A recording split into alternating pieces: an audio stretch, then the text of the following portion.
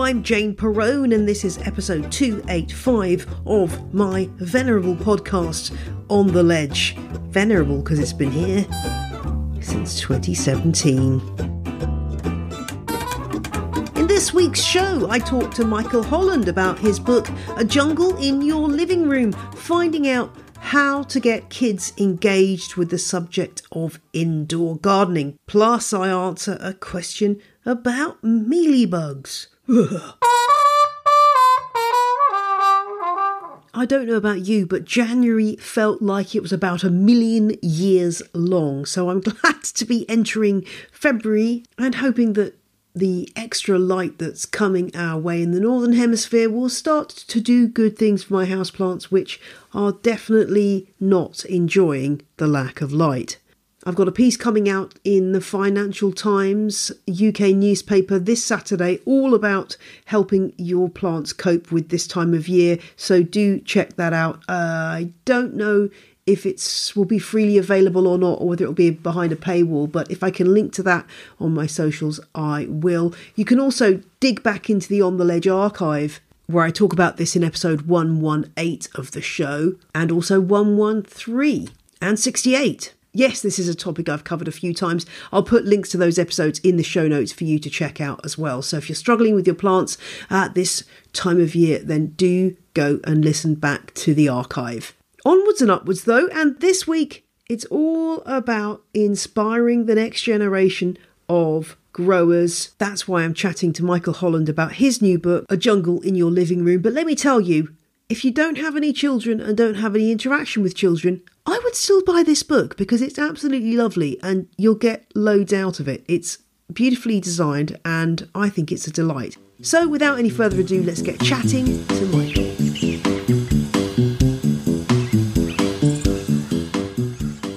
Hello, I'm Michael Holland. I'm a freelance nature educator and an author, and I've had a long career of working in botanical gardens, including Chelsea Physic Garden and briefly at Kew Gardens, and I love plants. Well, that's a really good starting point, Michael, because everyone listening loves plants too, as do I. So I loved getting a copy of your book, A Jungle in Your Living Room.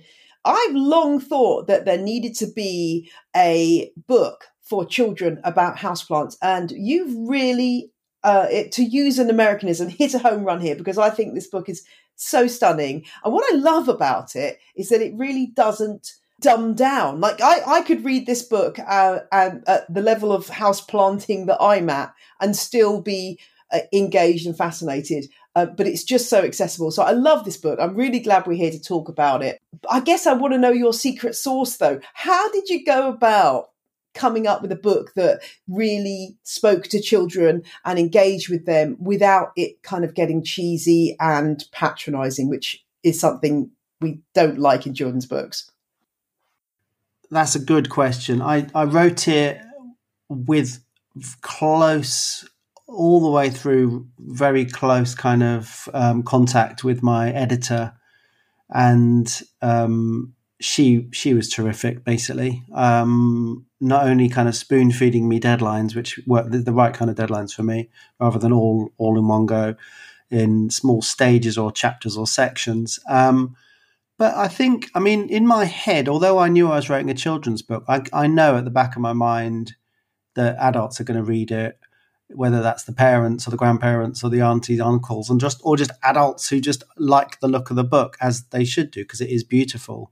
But am I answering your question? That's the question. I've written it just the way I would like people to hear the kind of the ins and outs of how to look after houseplants, how not to kill them, how to revive them from near dead and other things. I guess one thing I could say is that maybe this is where your years as a nature educator come in that you have an understanding of what children are going to want to ask and how to approach this. I'm guessing that would be the case. Is that accurate? I guess that's it. I didn't want to blow my own trumpet. Please but, do. I've had, like you say, I have, nearly 30 years of teaching people from the age of 2 to 92 all about the natural world. And I guess whether you're talking about photosynthesis or propagation or sort of plant pathogens or ecology and the interrelations between things in the world, sometimes it's saying the same story to different audiences, and of course you've got to say it differently. So maybe that's my gift. I mean, perhaps I don't. That sounds a bit grand, but I think I've got the hang of kind of saying things in the right way. What I love about this book, as I've already said, is that it really doesn't shy away from a little bit of scientific Latin, some botanical terms. And I think oftentimes that might be a dilemma for people working on or working with children in this topic area. But you chose to include those things. Why was that?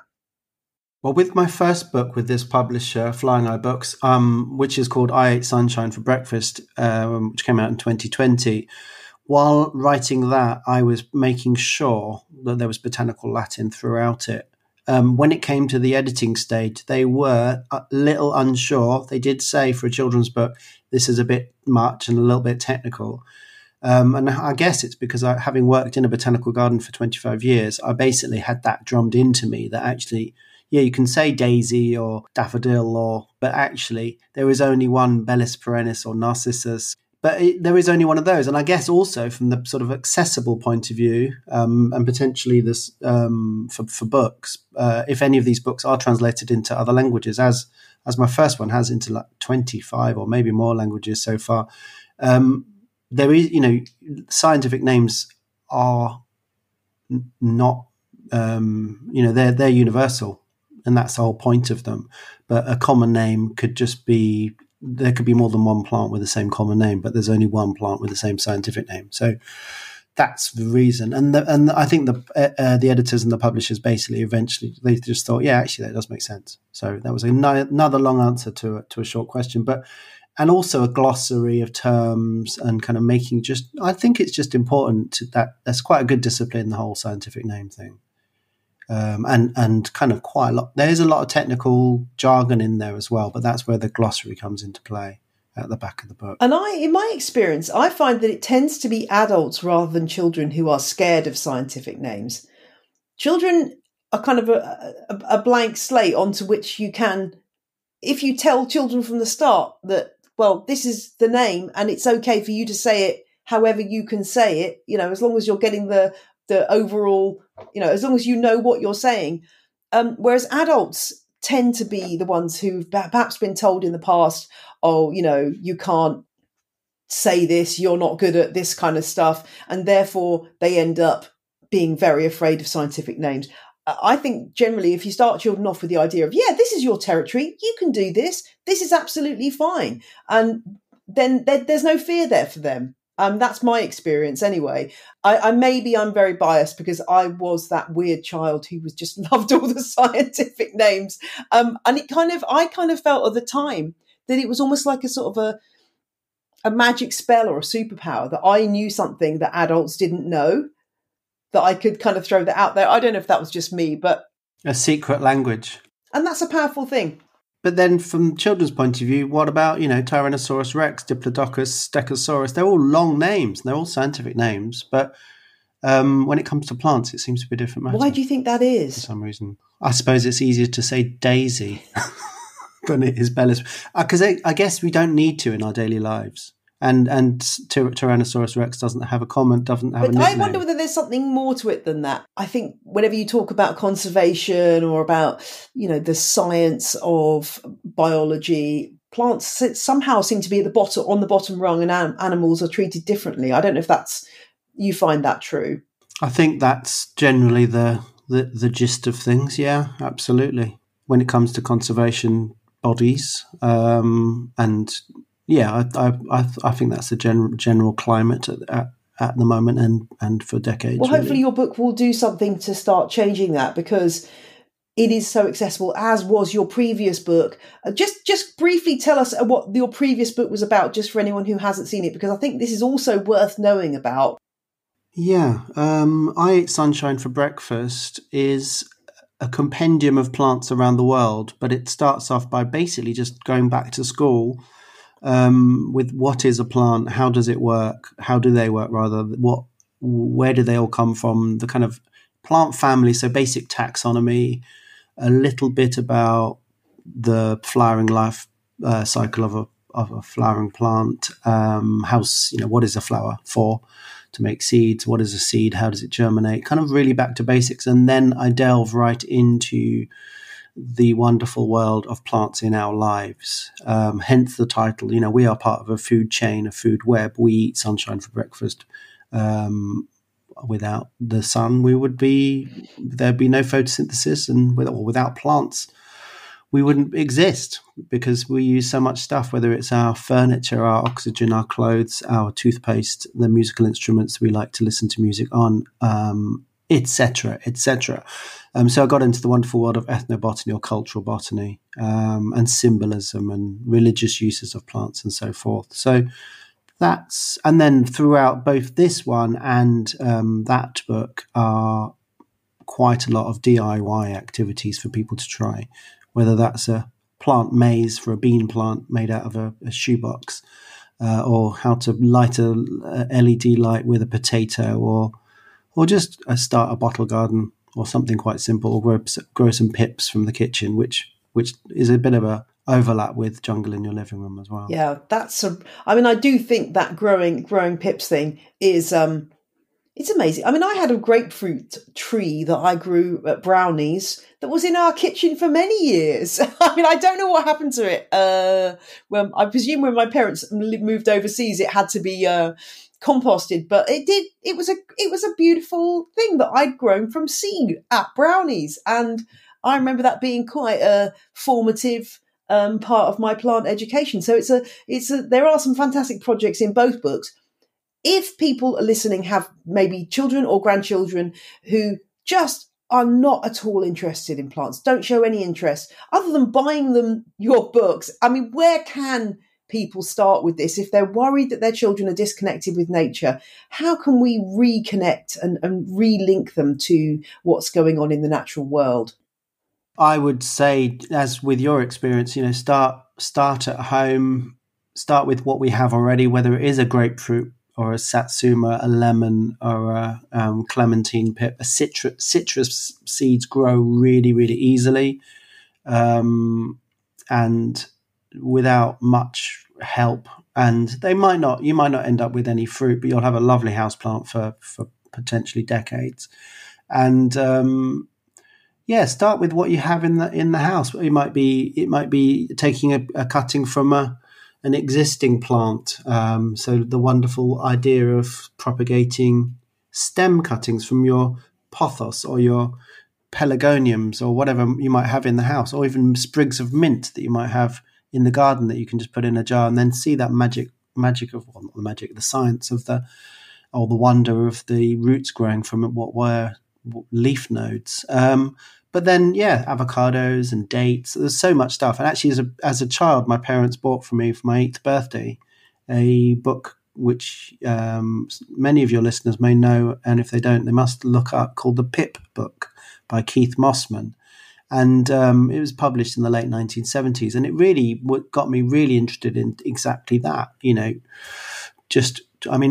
my windowsills around the house and the airing cupboard at home where the boiler lived, none of those were ever the same again. And to be honest, not everything was a success. There were lots of mouldy things and non-starters and things like that. But for some reason, I had enough successes, more successes than failures, and I carried on. Little did I know that I'd be writing my own similar kind of book for the similar kind of audience, which is a real joy, really. And it could be things like tomatoes and peppers and all kind of things that we'd otherwise throw away. I love a bit of upcycling. Yeah, absolutely. And I mean, there's no harm in trying, is there? You just don't know how things are going to work. My son's had fun with lemon pips and also avocado, which is one of the ones I absolutely love trying, because it's so kind of, what's the word? Well, it's a good size seed, right, for small hands. And it's quite a dramatic development of that sprout that it's a bit like beans is the same kind of thing. You get that really kind of, you can really see what's happening. It's not like a tiny seed where you can't see what's going on. Absolutely great fun. And I suppose also there's also things like, do people still do what I used to do as a child? The carrot top on the saucer of water, watching that grow. I used to love that as a kid. And also the other one I used to like as a kid was the old cress, mustard and cress on a tissue. I mean, again, fantastic. And then you can eat it. It's a wonderful, wonderful thing. And I'll put a link to that book, the Pip book, in the show notes for anyone who's interested in that. There's a few books like that from the 70s and 80s that are just absolute gold. And that's one I really absolutely love. Moving back to your book, though, let's talk about the illustrations, because I love the illustrations in this book. And I have to say, I'm quite fussy with illustrations. Having worked on my own book and with an illustrator, I kind of know what I like, but I love the illustrations in this book. They're so original. They're so engaging. Tell me about how that process worked and give us sort of paint a picture as to what the illustrations offer, please. So both I Eat Sunshine for Breakfast and Jungle in Your Living Room are both illustrated by the same person, who's called Philip Giordano, and he lives in Tokyo, and he is, I believe, he's Italian Filipino, and weirdly, I didn't have much connection with him or contact with him. It was all done via the conduit that were my editors for both books. And I mean, painting a picture, it's impossible to paint a picture of his images. I'm looking at it now. I mean, just every single page of that book, of these books, are just like every image could just be cut out if you dared and put in a picture frame, because they're just beautiful. I'm not very good at describing the style, but it's a sort of not quite cartoony. But the thing about it is, these were his. Well, I Eat Sunshine for Breakfast was his first non-fiction book, and he does lots of other things all over the world. It's scientific book, but he's got to try and, these are, you can't get it wrong when you're drawing a monster leaf. It's got to look like the right plant. And so he's kind of kept his own artistic style, yet kept it pretty much scientifically accurate with a few, there, like a ginkgo leaf in the first book wasn't bilobed, but you look at it and think, well, actually that's still a ginkgo leaf. So it just about works, and they're just beautiful and they're fun. There's always a little characters, hamsters and cats and tortoises dotted through these pages, which are delightful. They are delightful. I love those animal characters that are included. I mean, it's about 1 million miles away from botanical illustration, is what I'd say. It's a very kind of graphic, very colourful illustration that we're talking about here. Very, in a way, it's simple, and I say that as a compliment. But as you say, at the same time, I'm looking at the monster leaves on the cover. They have splits and holes in the way they should have. They've got aerial roots in the way they should have. Everything is kind of there. So that's one of the things that I really enjoyed about these pictures. And I do love the character. I guess it is a hamster. I was going to ask you, is that a hamster? The little round guy who is absolutely adorable. I mean, I don't know if Philip has any plans to release these as prints or to do them in other formats, but I just think they're absolutely gorgeous. And I say that as somebody who's just sees so many illustrations of plants, but really, really fun.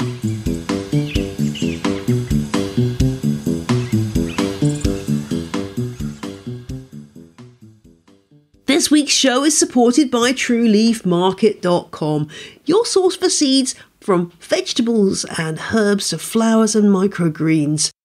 True Leaf Market have been selling non-GMO gardening seeds and more since 1974. So whether you're starting out as a home gardener or you're a professional grower in need of a bulk order, True Leaf Market is here for you. Now, If you get confused or looking at the huge range of vegetable varieties out there, just think of the lettuces. There's iceberg, there's oak leaf, there's romaine, there's cos. It's easy to feel overwhelmed about what's the right choice for you. And that's where True Leaf Market's brand new guided shopping quiz comes in. This is great because it will help you to choose the right varieties depending on where you're growing, your skill level, and even your veggie preferences. And the quiz is available for all kinds of veg crops from watermelon to cabbage. And you can also check out True Leaf Market's free downloadable gardening guides for veg, herbs, microgreens, and cover crops. There's free shipping on all orders over $75. And you can visit trueleafmarket.com and enter promo code OTL10 and get $10 off your purchase of $50 or more. Visit the show notes at janeperrone.com for links to those quizzes, the downloadable guides, and more. And enter code OTL10, that's OTL10, at trueleafmarket.com and you'll get $10 off your purchase of $50 or more.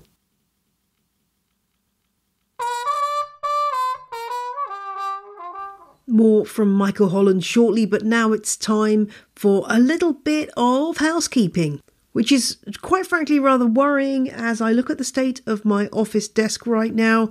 There's not been a lot of housekeeping going on in here recently. Anyone else a messy desk person? One day I'll get it tidy.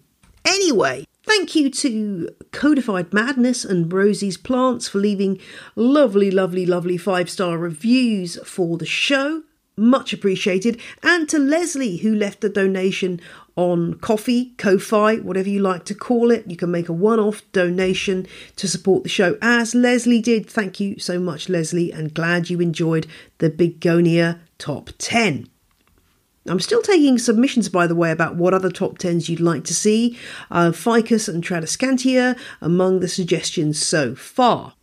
And if you prefer to listen rather than read, do remember that Legends of the Leaf, my book on the fascinating backstories of 25 iconic houseplants, and also my first book, The Allotment Keeper's Handbook, are both available as audiobooks on Spotify and Audible. So if you have a subscription to either of those, you might not have to pay anything extra to get hold of them.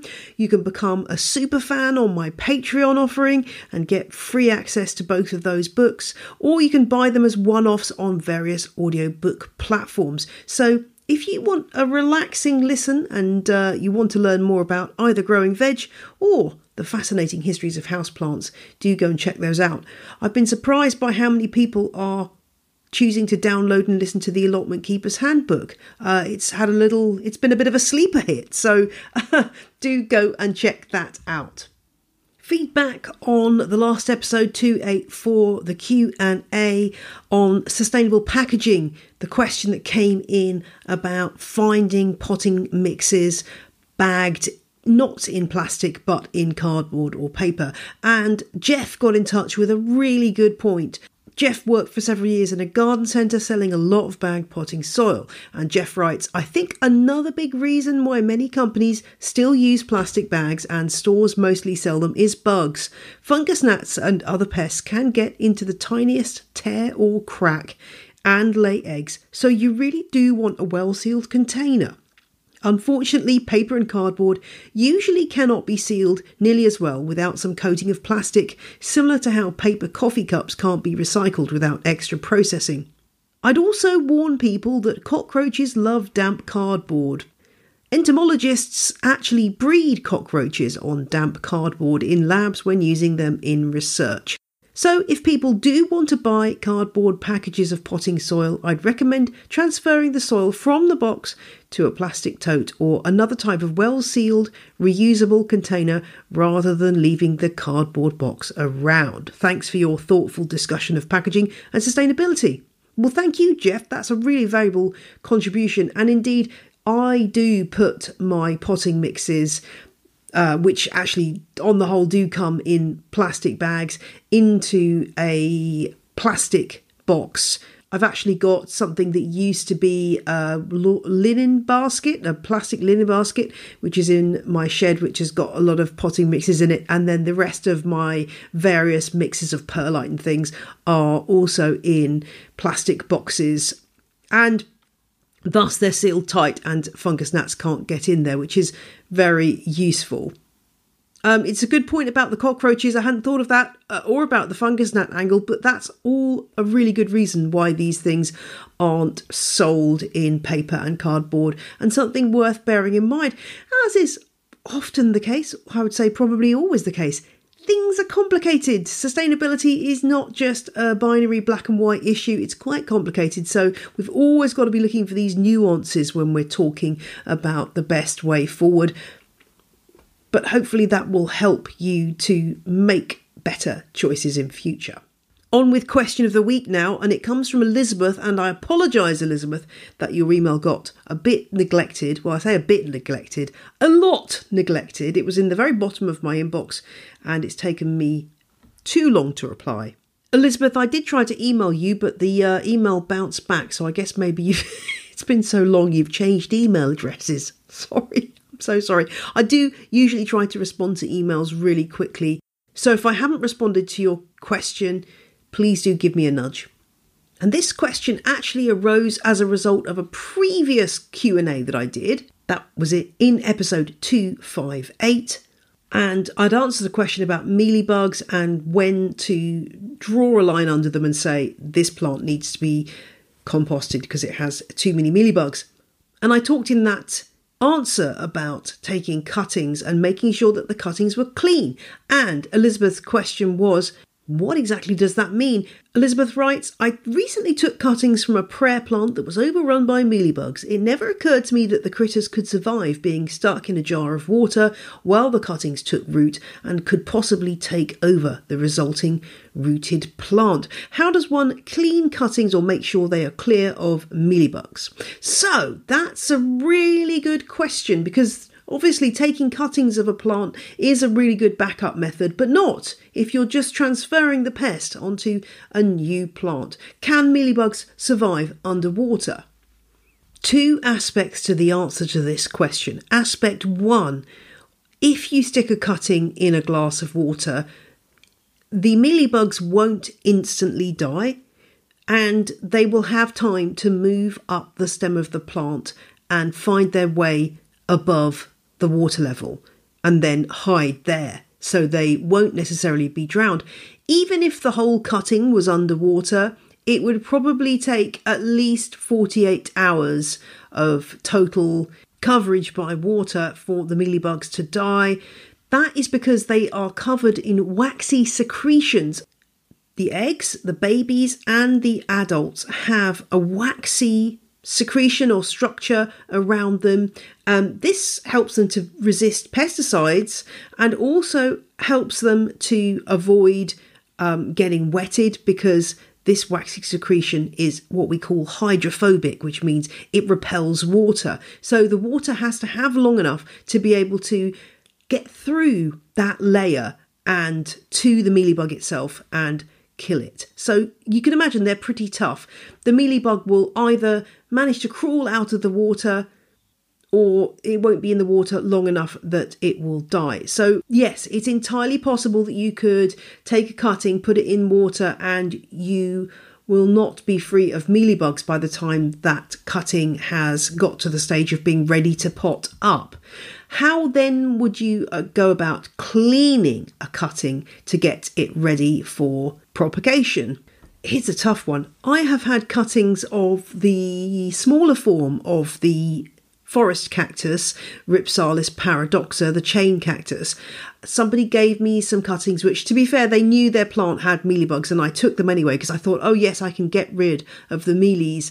And I had those cuttings for several months. I kept spraying them with soap spray, cleaning them, and then I would think they were okay and come back a few weeks later and the mealybugs were back. So it's quite hard to do. As ever with pests, the war of attrition is what you're facing, and it's something you've got to keep going with multiple, whatever you do, it's got to be done multiple times, and keep the cutting away from your other plants. So mine were in a clear plastic bag so that the mealybugs couldn't escape and infest anything else. I think you need to go heavy duty on this, spraying on neat rubbing alcohol and leaving it for as long as you dare, and getting a soft toothbrush and actually using that to brush the cutting. It's easier if it's obviously something like Ripsalis, which is quite tough, but use that toothbrush or a paintbrush to really get into all the nooks and crannies, because that's where the mealybugs will be hiding. You could use horticultural soap spray. Again, the main thing is that you do it carefully and you keep going with it repeatedly. You're risking killing the cuttings by putting neat alcohol on them, but better to have a dead cutting and no mealybugs than an alive cutting that has spread mealybugs to your whole collection. Remember also that mealybugs, some of their life stages, the instars of the mealybugs are too small to see with your naked eye. So you'll see the big adults, which are quite obvious, and the little nests that they make.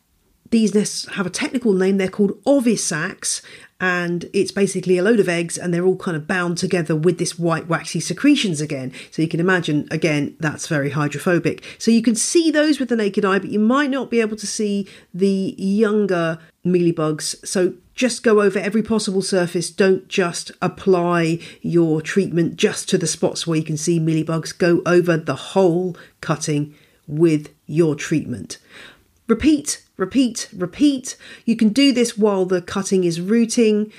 You can just wash off after you've done the treatment, whether it's alcohol or soap spray, then wash it off and just do it again every few days. And don't assume that you've got rid of the mealybugs just because you can't see any. As I always say, a hand lens, that can be very useful to examine your cutting. And hopefully, if you keep that up for a long time, your cutting, by the time it's ready to be potted up, will be mealybug free.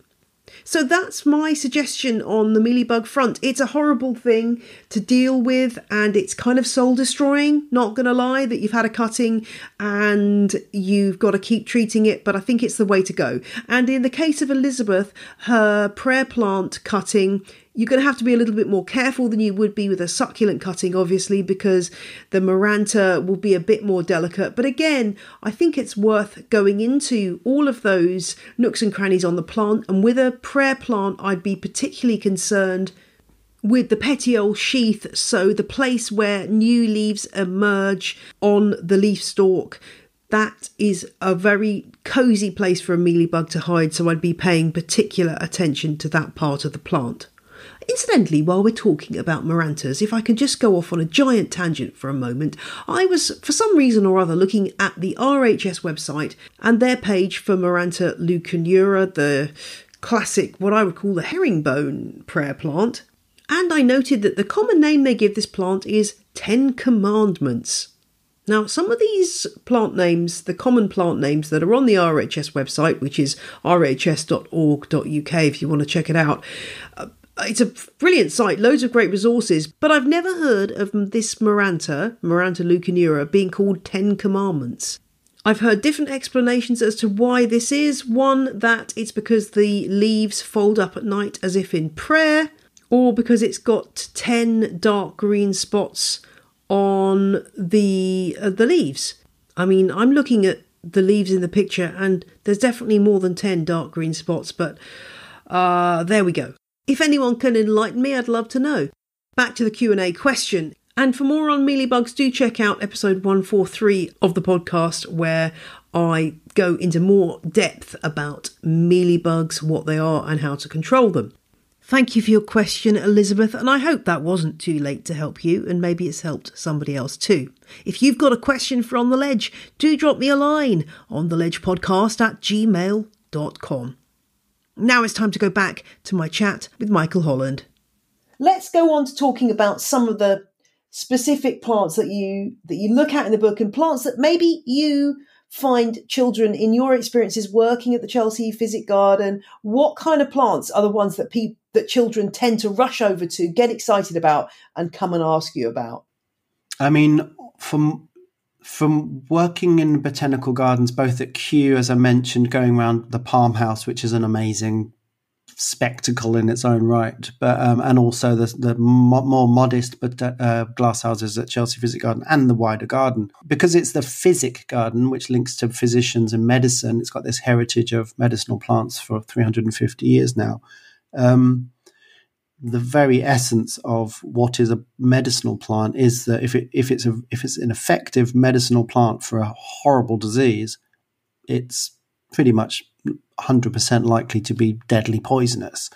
I mean, obviously, when you're going down to the marjoram and sage and culinary herb level, then they are, of course, edible, but they're still medicines. So poisons, the fact that a plant can kill you, 90% of plants on the planet Earth are poisonous, pretty much. So that's the whole fact that plants contain poisons. That's a real factor of awe, I suppose, to kids, I've noticed. Cacti and other succulents, things that are spiky, and then carnivorous plants.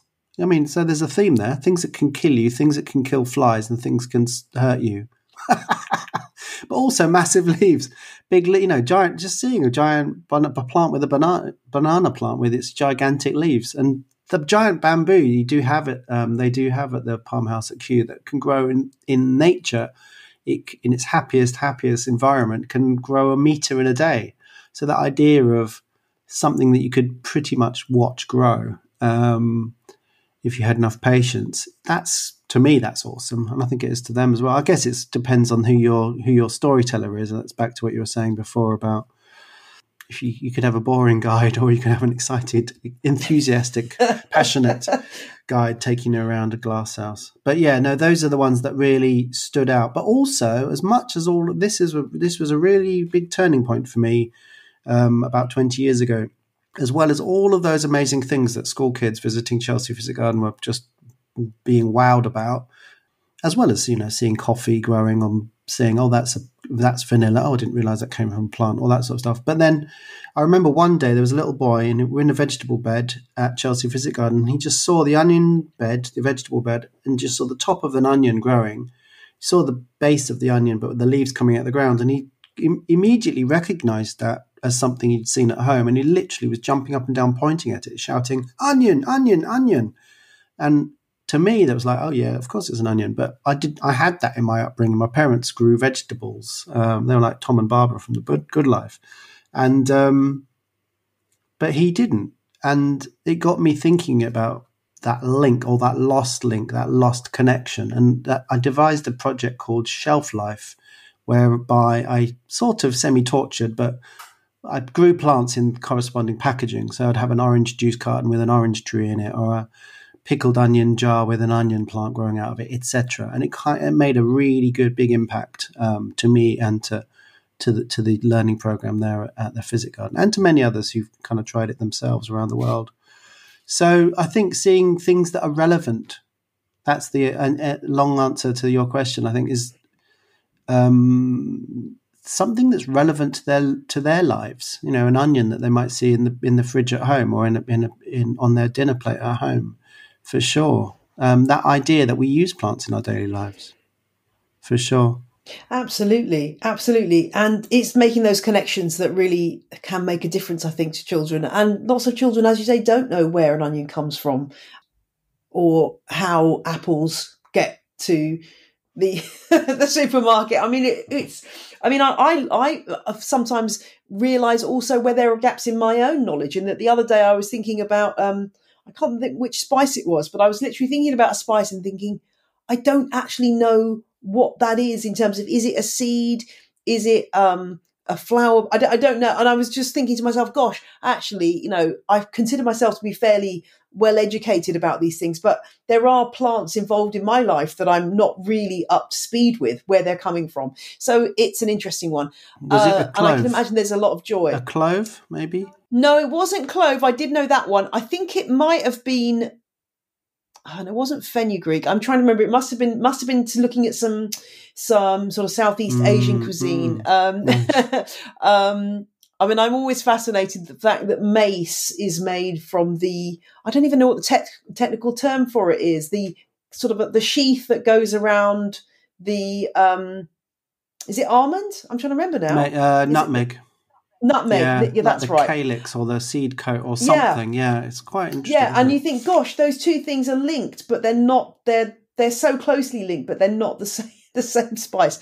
But I think that kind of thing's fascinating. I mean, maybe I'm probably boring on to my children about this stuff all the time. Seeds are fascinating. Seeds are amazing. You've got everything from the biggest seed in the world, the coco de mer, that looks like a big gorilla's bottom, and other things, and it's 22 kilos. And then you got tropical orchid seeds, can be 1,000th of a gram, and just float around in the jungles and hoping for the best that they'll find the right fungus to team up with that will give them the nutrients to grow on the bark of a tree. It's amazing. Seeds are a really great place to start. And I guess that ties back into what you were saying about, the pit book and, taking a seed and figuring out how to grow it, what it needs to actually germinate is a fascinating business. And I know there's, botanists who that's their life's work, which strikes me as a fascinating job. I spent the day on last Friday at Wakehurst Place, the sister garden of Kew Gardens. And my friend's the current director there, Ed Eichen, and he took me into the kind of the vaults of the Millennium Seed Bank. I'd never been in there before, and it was just I was like a little kid in the sweet shop, looking at packets of seeds that have been brought back from St. Helena and Pakistan and Lebanon and Svalbard, and it was like wow, and it was brilliant. It was really good. I didn't go into the deep freeze, but it was fascinating. Found it really good. Going back to what we were talking about with plants that children are drawn to, I just wanted to ask you about Venus flytraps. I'm sure they're in the book. I'm sure that they're in here somewhere. I haven't actually seen that. Yeah, I think there's a carnivorous plant bog, or a kind of a bottle terrarium, a carnivorous terrarium in there of some sort. Yeah, they're in there. They're in both books actually. They're a great passion of mine. They've come into the public eye once again through the John Lewis Christmas ad featuring a sort of fantastical Venus flytrap, let us say. Well, I mean, I've kind of shared my thoughts about this on social media, but what do you think of this? Do you think I'm not going to break it down in a binary, is it a good thing or a bad thing? Because obviously it's more complicated than that. But do you feel it's a positive addition or something that's going to draw children into thinking about carnivorous plants perhaps? I did receive a message from a friend a couple of days ago saying, have you seen the John Lewis ad? I saw it and I thought of you, Michael. And I have now gone and looked at it.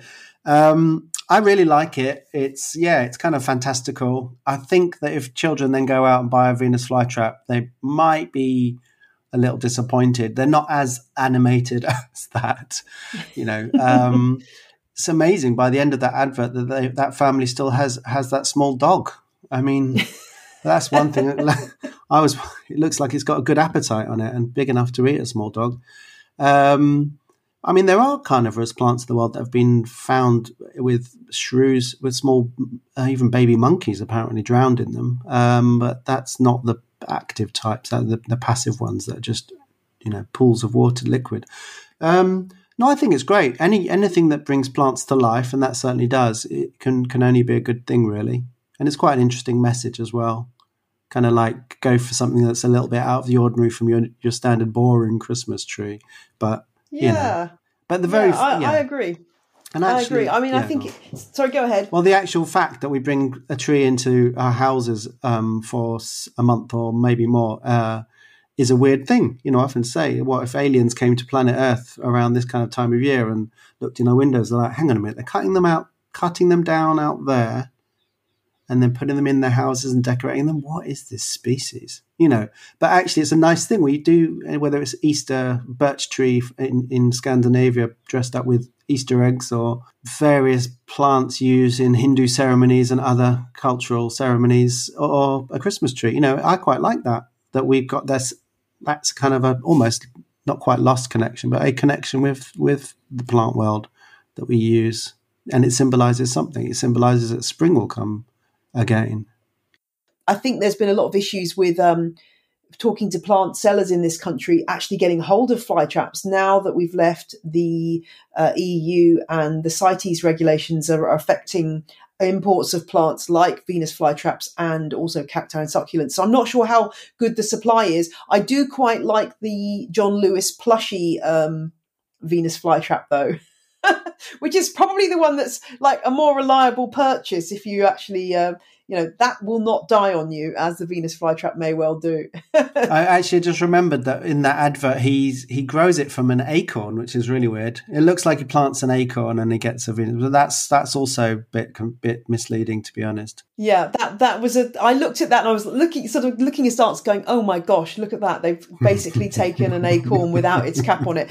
But I guess, again, this is illustrating the fact that artistic license is being taken. And of course, as I always like to reflect, this is part of a long history of this plant being mythologized that goes way back to when it was very first, brought to the UK from North and South Carolina in 1768 or whatever it was.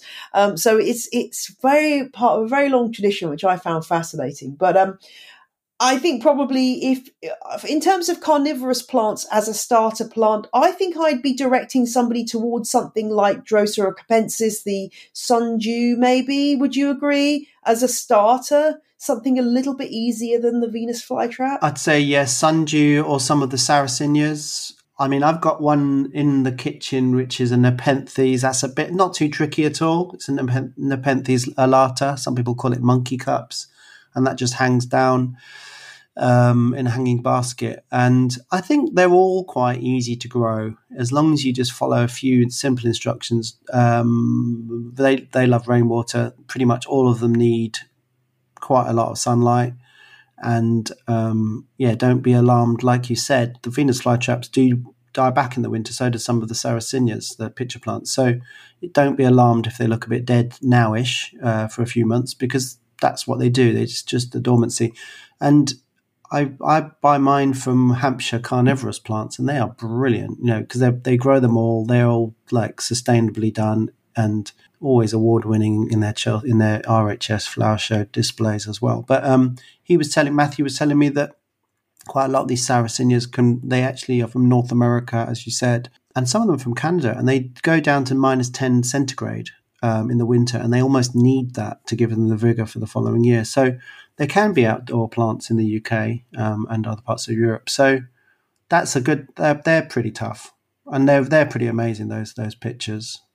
I think they're all right. I think they're all quite straightforward to grow. Now, I wanted to finish up by just asking you what you want to do next. What are your next plans? You're probably like most authors, just kind of basking and getting the publicity done for this book. But do you have more plans for taking this further with books, or any more projects that you've got in mind for this particular aspect, which is ever more important as we sort of face a future of climate change? I do want to write more books. I've already sent Flying iBooks a few ideas that I've got, not necessarily all about plants, but sort of roughly about the natural world. And we'll see what happens. And I have actually got with a different publisher, a beginner's gardening book aimed at like 5-year-olds coming out in the spring. Oh, nice. It hasn't got a name yet, but that's been written.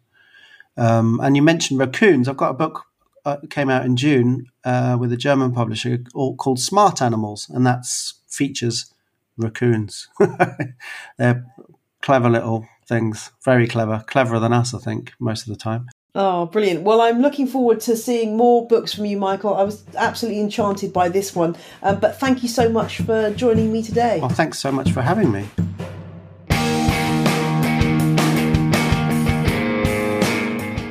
Do check out the show notes at janeperrone.com, where, as ever, you'll find a full transcript of this episode, along with access to all the other episodes of this show, of which there are many. 280 odd, so plenty of material there to go back and listen to. And there's a handy thematic guide on my website too, so if you're looking for episodes about a specific topic, do check that out. It's linked off the podcast page, so just go to janeperrone.com, click on the podcast page, and you'll see there in bold the thematically arranged list of episodes. Do hope you have a fantastic couple of weeks, and I will speak to you soon. Remember, take care of yourself, then take care of your plants, because you deserve it. Bye.